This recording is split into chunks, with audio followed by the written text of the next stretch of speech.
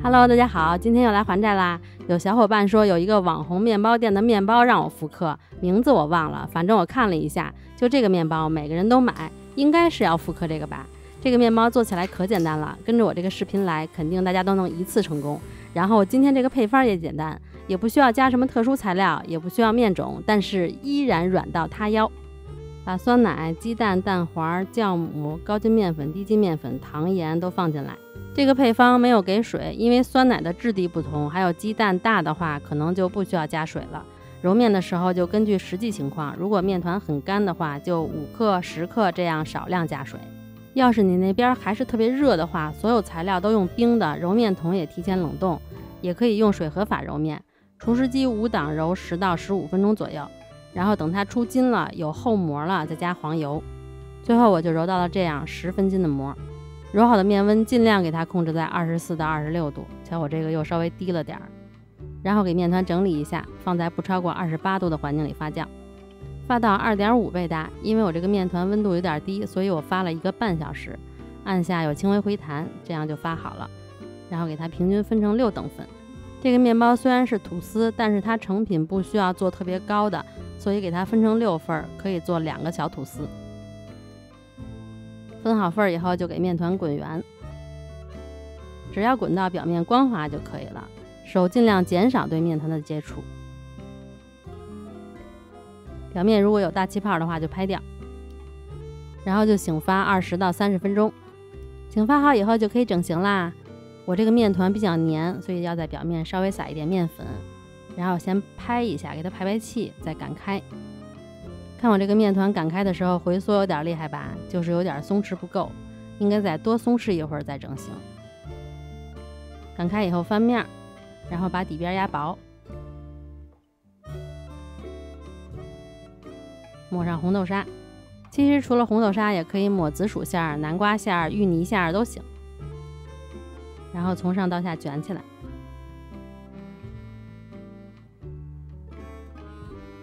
底边稍微捏一下，把6个面团全部都这样卷好，然后再进行下一步，把底边朝上，然后对折，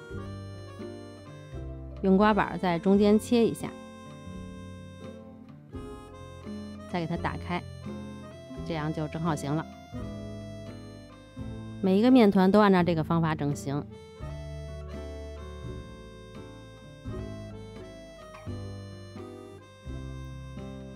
然后3个为一组，待会儿把这3个就这样摆在吐司盒里。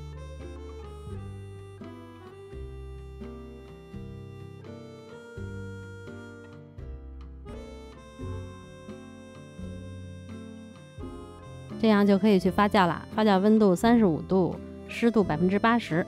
我是发了1个小时，这个面团差不多长到模具1半的高度就可以烤了。表面刷一层蛋清儿。刷蛋清就是它可以把肉松粘牢固点。如果刷蛋液的时候这面就塌下去了，那就是发过了。如果你说那可是我发到跟你一样高度啊，为什么我的就发过了呢？是因为你的发酵温度太高了，肯定不止35度，都40多度了。这个时候你就观察你那面，肯定从表面就能看到里边的蜂窝。如果是这种情况的话，100%就是发酵温度高了。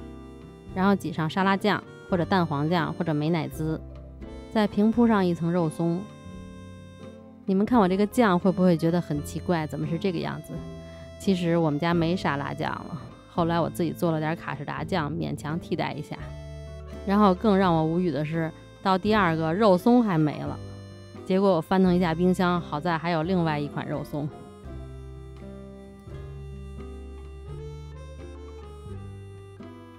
最后在表面再挤上一层沙拉酱，尽量用沙拉酱，别学我用卡士达酱，因为卡士达酱烤完以后表面会干，它就不太能把肉松粘住。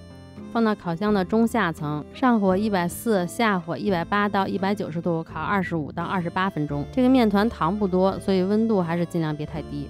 像我这个吧，我就觉得颜色稍微有点浅了，下火应该用190度烤比较合适。但是该说不说的，这颜色是真漂亮。看这个组织也非常的细腻，面包超级松软。之前老有人问我用这肉松是什么牌子的，看着挺好看的是吧？其实我是不太想给你们推荐，因为这个肉松我看了一下，它是有色素的。你想嘛，没色素能这么漂亮吗？所以有时间的话，还是建议你们自己做一点肉松，做起来也不是很费劲。肉松的方法我就放在视频的后边了，省得你们再去翻以前的视频了。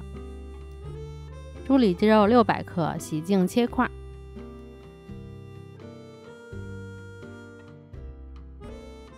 块的大小随意就好，但是建议不要切太小。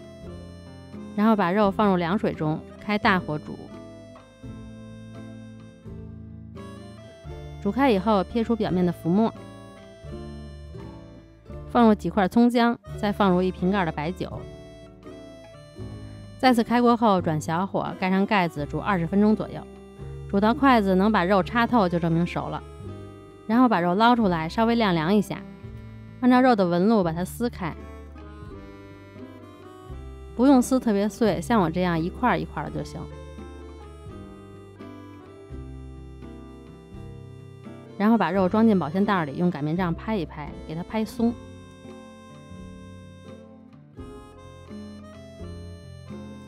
拍好以后，把肉放进面包机的搅拌桶里，放入适量的盐、白胡椒粉、五香粉、海鲜酱油、老抽，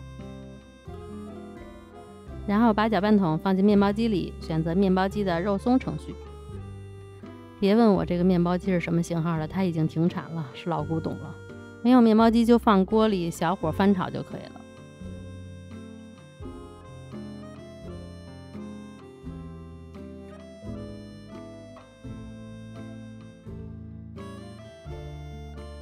炒差不多了，看颜色如果不够的话，再加点酱油。我加的是老抽。在炒的过程中，手不要碰面包桶，因为它非常的热，它是一边炒一边加热的。一个程序结束以后，如果你觉得这个肉松不够干松的话，可以再选择一个程序再炒一次。这样肉松就做好啦，放在罐子里，然后放到冰箱冷冻保存，可以保存3个月没问题。那今天就到这里啦，如果喜欢我的视频，别忘了帮我点个赞哟。